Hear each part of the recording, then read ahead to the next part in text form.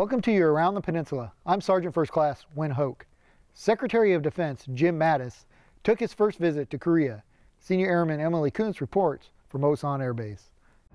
Secretary of Defense, retired United States Marine Corps General Jim Mattis arrived on Osan Air Base on his first trip to the Pacific since his confirmation last month. Defense Secretary Mattis is expected to meet with Republic of Korea officials to reinforce the United States' commitment to maintaining the 60-plus-year partnership in the Pacific.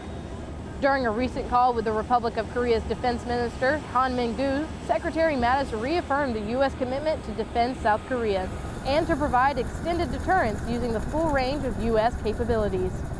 Secretary of Defense Mattis also said the U.S. will continue to stand side by side with South Korean forces. Senior Airman Emily Kuntz, Osan Air Base, Korea. The visit shows the priority the U.S. places on the Asian Pacific region and on the long-term commitment to Japan and the Republic of Korea. From elementary until at least high school, many youths go to school every day to just learn. Technical Sergeant Jacqueline Denny shows us how students at Osan Middle School are receiving more than just an education. The National Geography Bee is they run worldwide. Schools all over the country are doing exactly what we did today. And that is watching with anticipation as students compete against each other, answering questions about Michigan, the world.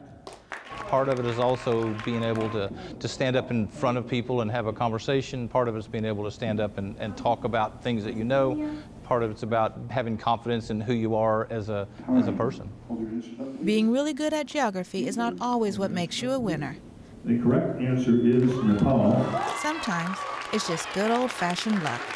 They asked me one about Annapurna, and the only reason I knew about that was because we're researching for where we're going to go for spring break, which is Nepal, so that's how I knew that. Technical Sergeant Jacqueline Denny, Osan Air Base, Korea.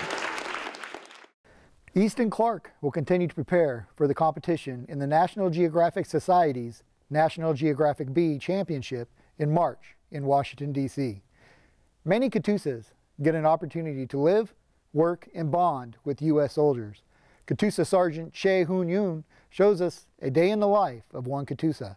This is Corporal Shin. The Korean augmentation to the United States Army, or the Cattusa program, is unique for soldiers of both nations. One such Cattusa is proud to share his experience working with U.S. soldiers. I work at Area 1 FM Terminal Marketing. My priority work is to promote the on-post events so that soldiers can take their advantage to join many kinds of events in Area 1. At the first time I joined the office team here, I had a problem with speaking English, but working with Corporal McGalloway made myself to study English or speak English better and better. Also, we became a good friends each other. It feels great. Corporal Shin's battle buddy and NCOIC, Corporal McGalloway, also speaks highly of him. He's a trusted person. Ever since I started working with him, he's always had my back. He's always looking for bigger and better ways to improve my experience here in Korea. So he's been a great guy. He's trustworthy, he's honorable, definitely a good battle buddy. The bond continues after work hours, as Corporal Shin often plays basketball and does PT every day with U.S. soldiers. He even invited Corporal McGalloway to meet his parents in his hometown.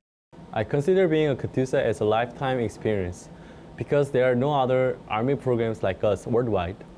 Mainly, we have a big mission being a ROK Army military ambassador to interact with U.S. Army.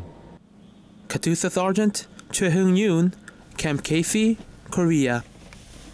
The Cattusa program began in 1950 during the Korean War, and its history goes back more than 60 years.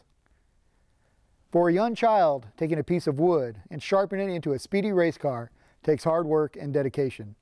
Army Sergeant Ryan Sharp takes us to the tracks, where the fruits of their labor are on display. Putting the unity in community, Cub Scout Pack 203 meet up with the Girl Scouts for their annual Pinewood Derby race on U.S. Army Garrison Humphreys, with a few special guests in attendance. The MPs have come out to actually write speeding tickets for the boys. They got reports that there was a lot of speeding going on in this area, so they came out here and they're taking care of business, making sure that they're obeying by the laws set forth by the garrison. The speeding tickets signify the winner of each race. I'm gonna whip this ticket! It's a great event to bring together this community where we bring our soldiers, civilians, and our kids together. And so this is exactly what I experienced when I was a kid too, growing up in an Army community. Army Sergeant Ryan Sharp, Humphreys, Korea. For more on joining or being a part of the Cub Scouts, visit your installation community service office. Every soldier has their own mission. Catoosa Corporal Lee J. Key shows us another meaning of a mission on USAG Humphreys. At the end of the day, most soldiers go back to the barracks to get some rest. But there is a ministry team who works hard and volunteers their time to show support. I love that I'm able to prepare the food for them. It wells up my heart. It makes my heart feel good. At least they know there's a time of fellowship where they can get away, where they don't have to feel like they're in the military 24/7, because I do know and understand that it is hard and they don't always get a chance to get away, or there are so many restrictions for them. At least here they can sit and they have somebody to talk to, and I just want that for them. So that would be my hope, is for more people to come and just enjoy. After eating the food prepared by Jamie Norman, it is time for the service. It's good seeing you again, man. I tried out. I gave it my best, and it was the Father through him. The reason why I believe that this service is so special is because it's great food, great fellowship, great worship, and hopefully great preaching. That is a wonderful combination. We are a community of loving and really want to share the gospel. 교회에 있으면 많이 왔었는데 역시 여기 자대. When I come here, I can lay down all of my burdens. I find comfort when I pray with my fellow Catoosas, sing songs with them, and pray to God. I'm really thankful for Chaplain Norman and his wife, and also for all the Catoosa chaplain assistants here. 같이 찬양도 하고 맛있는 음식도 먹었으면 좋겠습니다. Catoosa Corporal Lee Jae-gi, Humphreys, Korea. The service is every Wednesday evening from 6 to 8 at Chapel 2. Dr. Martin Luther King Jr.'s selfless service and personal courage are unparalleled. Army Sergeant Ryan Sharp takes us to an event that shows us why. Now we're a few days behind where his actual birthday was, but that's okay. The spirit that is imparted to us on the commemoration itself says that any day is a good day to stop and think about Dr. Martin Luther King Jr. Remember, celebrate, act. A day on, not a day off. This is the theme for the MLK Remembrance Ceremony on USAG Humphreys.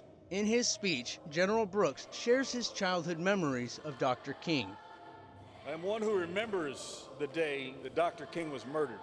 I do remember that. I remember the day of his march on Washington. I lived in Arlington, Virginia, right across from where that occurred. I remember seeing it on TV, remembering that hot day in August of 1963. Again, remember, this is a day on, not a day off. Again, open the doors for others to follow. Give everyone that opportunity. And again, let's all go forward in this fight tonight. Army Sergeant Ryan Sharp, Humphreys, Korea. The observance ceremony was held to honor the legacy of Dr. Martin Luther King Jr. When service members begin to transition into civilian life and apply for new jobs, a resume will help them stand out from the competition. Applying for federal employment is slightly different than doing so in the private market.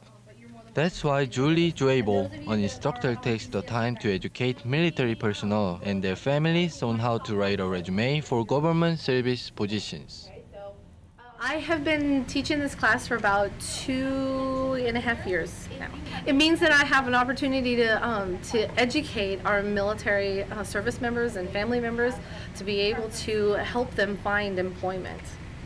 Honestly, my proudest moment is just the fact that I can engage with our community and assist them in learning about, the system of applying for positions, and in the end, knowing that they get hired for a job. Catoosa Private First Class Cho In-ho, Humphreys, Korea. For more information on the resume workshop, visit your post MWR. That was your Around the Peninsula for this week. From all of us at AFN, enjoy your evening.